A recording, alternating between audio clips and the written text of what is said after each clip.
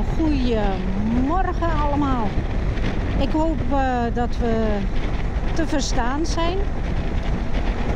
We zijn vanmorgen vroeg vertrokken van huis. De motoren zijn helemaal bepakt. Zoals je kan zien bij Henry. Aardig vol. We hebben nog geen kinderen mee, maar onszelf. Het was zeker een 3 kwartier alleen maar file rijden in Antwerpen. Dus nou,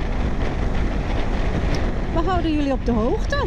Het avontuur van ons, het grote avontuur, dat gaat beginnen. Jeremy kijkt naar de diertjes, verzorgt de plantjes. Het weer is mooi. Het heeft vannacht goed geregend. Alles was lekker nat, dus de tuin hoeft hij even niet te doen. We gaan er even 3 weken volop van genieten. Lekker motorrijden, nieuwe dingen zien.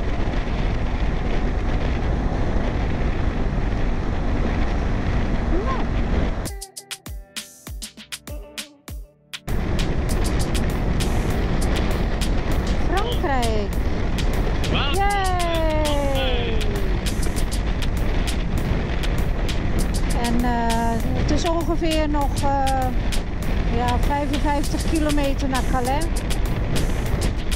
Kijken hoe ver hoe de wegen hier zijn. Ik moet zeggen, in België waren de wegen vrij goed. Oh ja, voordat ik vergeet te vertellen. Het is vandaag woensdag 21 juni 2023. En het waait behoorlijk.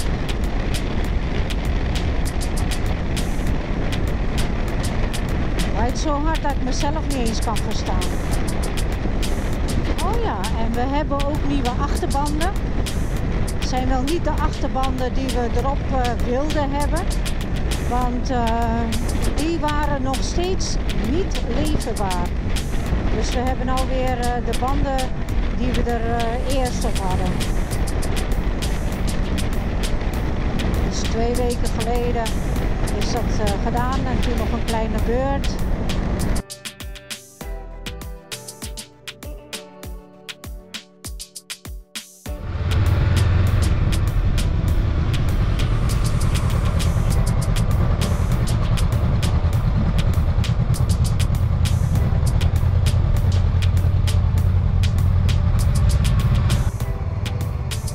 Oké, nou we hebben de Franse douane hebben gehad. We hebben de Engelse douane hebben gehad.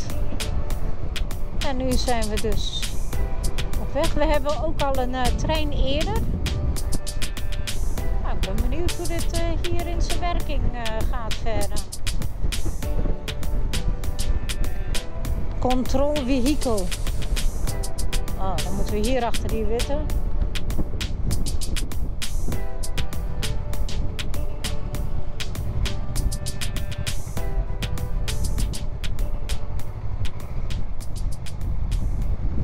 Goed hè, om wasknijpers.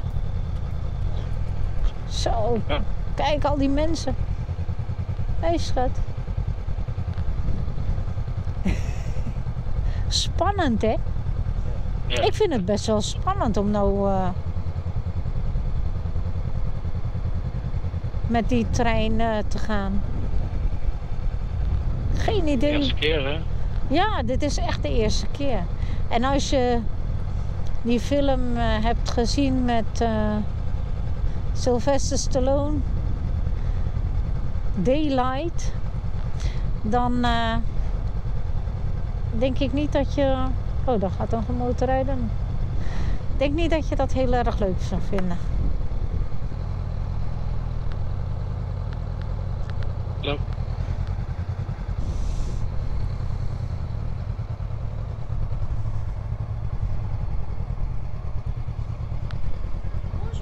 Bonjour. Hello.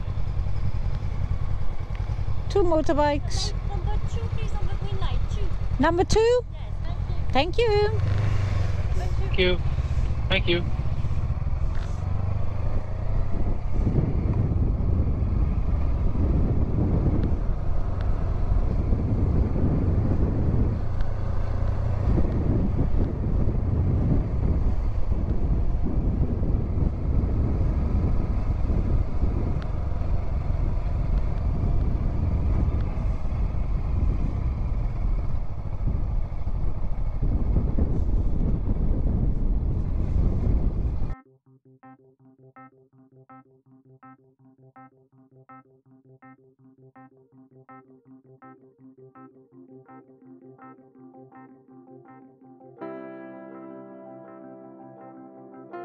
Par l'équipage.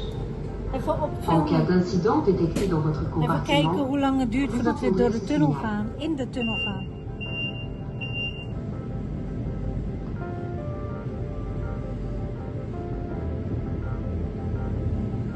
Er zijn echt heel veel sporen.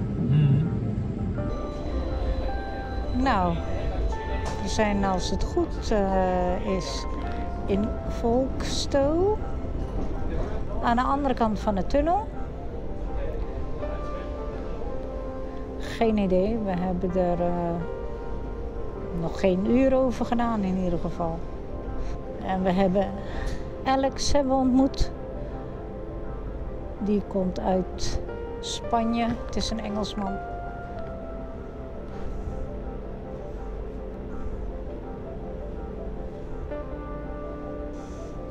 We staan stil. En nu is het wachten totdat we eruit mogen. En dan gaan de deuren open.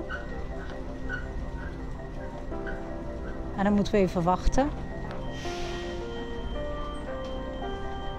Wacht op instructies. Oh, die eerst moeten die zijdeuren wegflappen.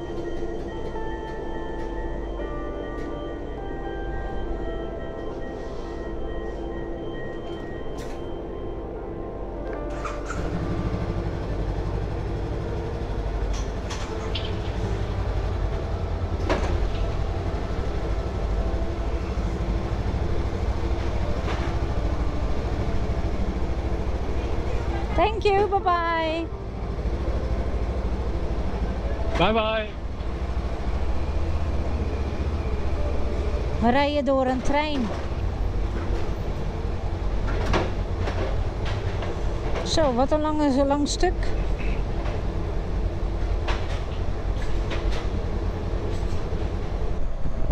Welkom in Engeland.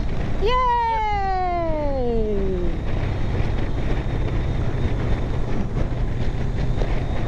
Nou, de treindag ging heel snel.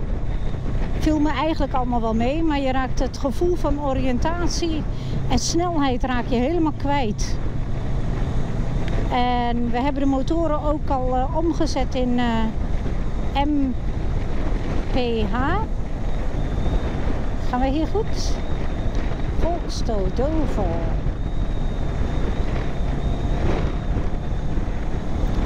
Nou, en Henry heeft de navigatie, dus die zal het wel weten. Je hebt nog nooit in Engeland gereden? Rood.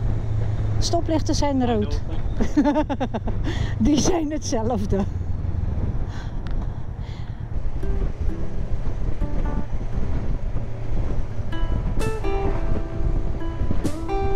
Echt Engelse weggetjes zo, hè?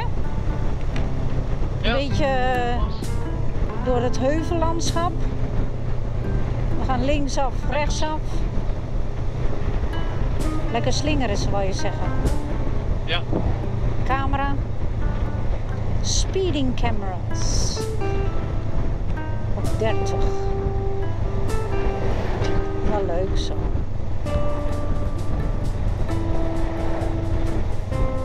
Ik vind het raar om op de motor nu hier door Engeland te rijden.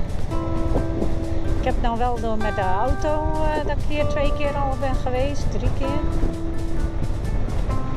Maar nu op de motor is toch wel raar. Ja, voor mij is het sowieso de eerste keer dat ik in Engeland zelf rijd. Nou, Dus, je doet het goed. Het is alleen even... Oh ja, shit. even wennen. Ja, elke keer aan de andere kant staan. Ja, bus. Ja?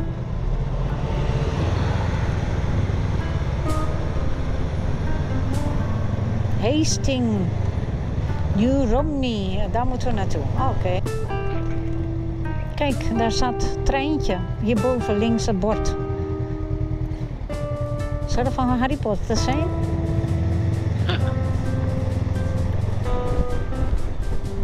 Links moet de zee zijn. Ja.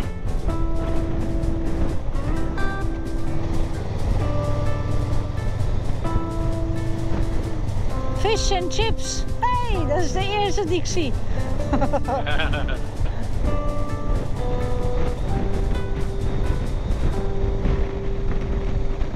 denk niet dat je er zomaar komen kunt. Nee. Nee.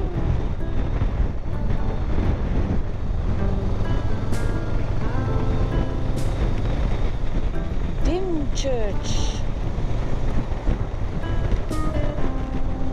Hier allemaal caravans. Sta-caravans. Ah, dus, oh ja, hier zit je meteen aan het strand. Ja, hier is de strand ook. Ja. Hier, New Beach, Holiday Park. Ja. Jammer dat je er niks van ziet, hè? Ja, heel. Nou. Daar ergens moet Folkestone liggen. En dan aan de overkant Calais. Dag vogel. Maar we gaan dus een heel stuk langs het strand rijden zometeen. En dan daarna gaan we het binnenland in. Maar als je dus langs het strand hier rijdt, je ziet helemaal niks. Want Dimchurch Beach. Want als je nou kijkt, ik heb hier die trappen heb ik moeten lopen. En naar beneden staat Henry. En langs de hele kustlijn vermoeden we in ieder geval dat er zo'n hoge muur opgetrokken is. Dus zie je helemaal niks van de zee.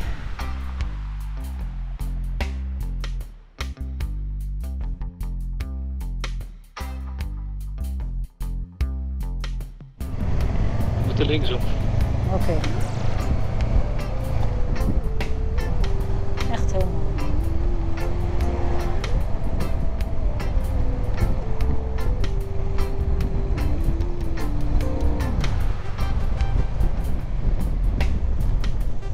Oh, wat ruikt dat lekker.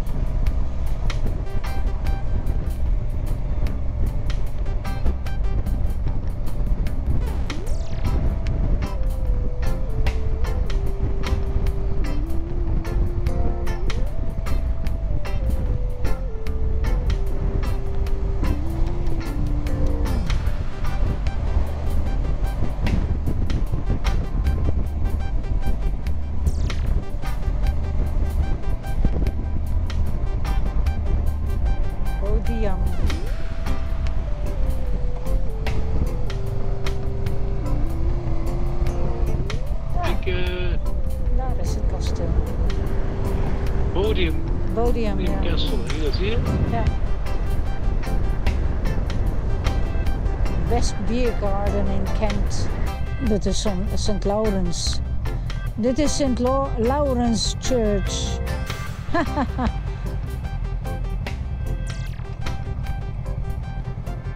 Een oude. Ja. Maar die geeft wel de goede tijd.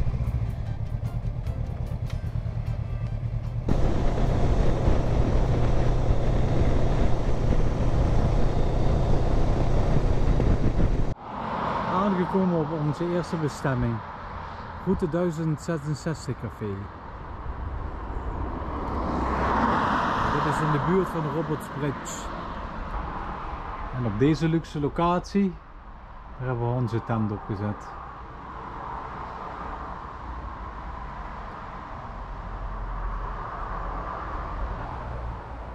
Anne, lukt dit? Nee? Lukt dit?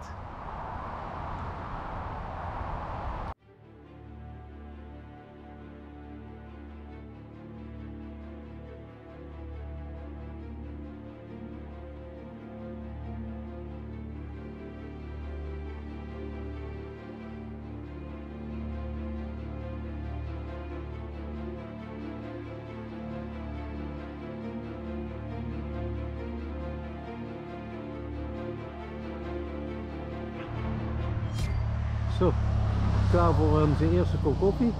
Ja. Water heeft al lekker gekookt.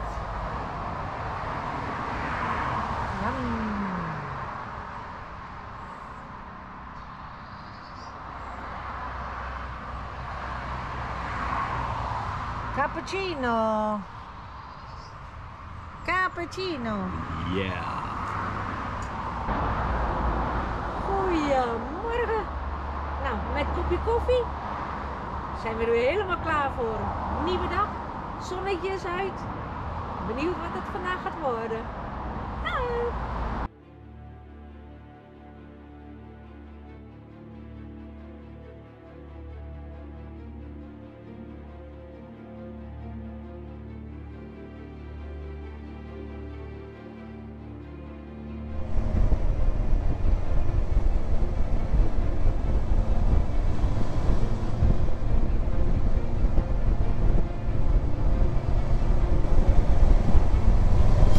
Nou, dit zijn echt van die leuke Kent zitten we hier, hè? Nee, in Sussex. East Sussex.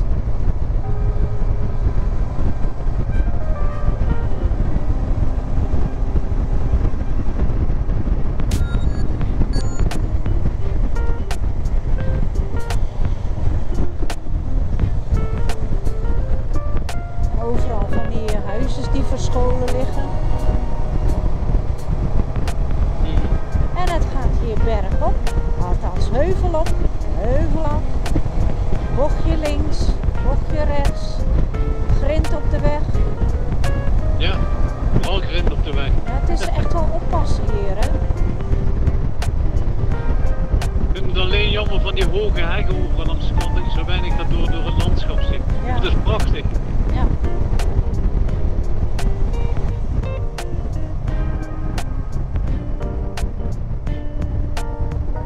Wat een donker bos. hè. Grind. Ja. En hoort niet zo weinig op.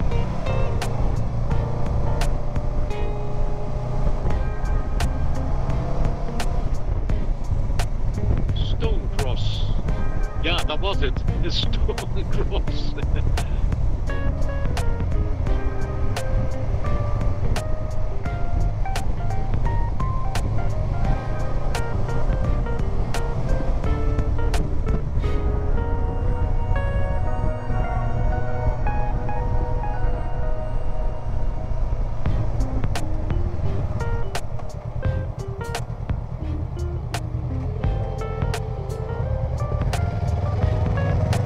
Waarom moesten we stoppen? Je ne sais pas. Oh nee, I don't know. Oké. Ja. Welcome to East Sussex. Ik dacht dat we er al waren. Ja, dat dacht ik ook.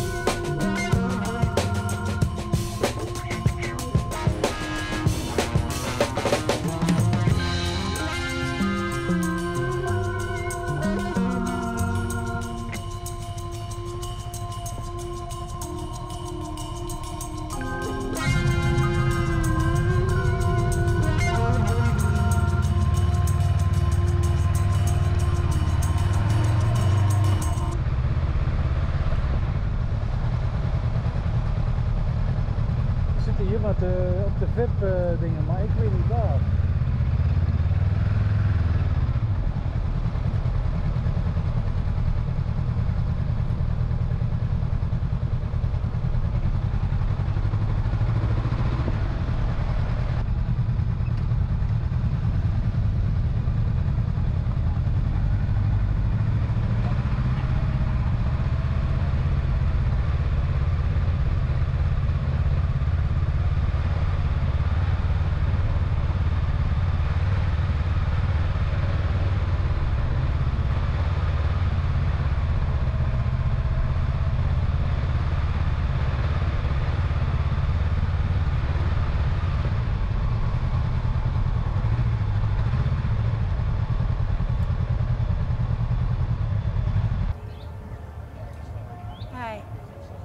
We zijn kapot.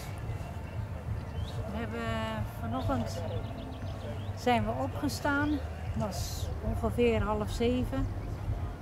We hebben koffie gemaakt. We hebben ontbeten en zijn toen eigenlijk rond 10 uur vertrokken. En om naar hier te komen. En we hebben heel veel files gehad en heel veel opstoppingen gehad. We zijn ook kapot. De motoren zijn weer afgedekt. De tent staat. En kijk wat een prachtig uitzicht. Mooi hè? Ragley Hall. Ja, dat is Ragley Hall. En dat is ons uitzicht voor vanmorgen. En kijk niet hoor. Met het zonnetje erin. We gaan nou zo eerst even eten.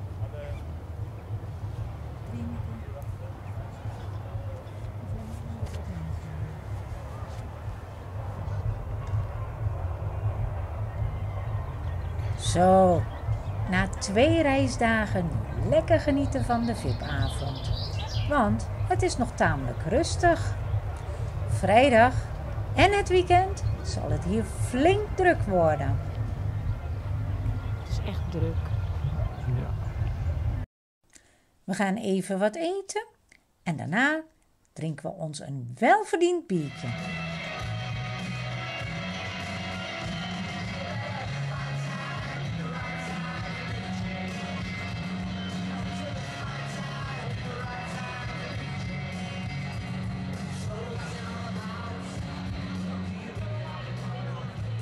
Benieuwd wat er op het ABR Festival te doen is? Kijk dan zeker naar de volgende episode. Vond je het leuk? Geef ons dan een duimpje, schrijf iets in het commentaar en natuurlijk graag abonneren. Tot de volgende. Doei doei!